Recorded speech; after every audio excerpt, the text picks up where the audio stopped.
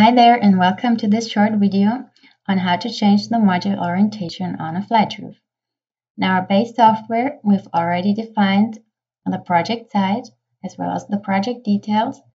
We've drawn a flat roof at the roof tab, and we've drawn the module field and have chosen a mounting system.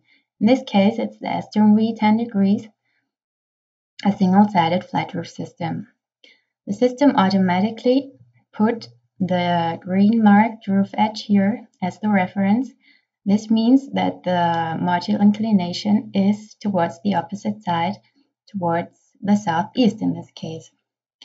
So now I might want to change the module orientation towards the southwest, and I can do this by changing the module orientation from automatic to manual.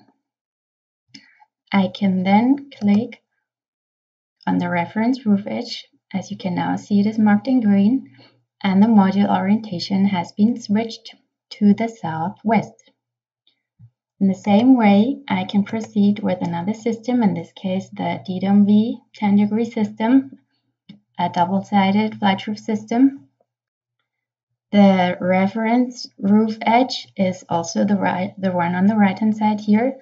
This means that the module orientation is north-south. So I might want to change that now to east-west. So I do that by clicking on the M again for manual. You can now see the module orientation has been switched to east-west. Thanks for watching and have fun planning with our base software.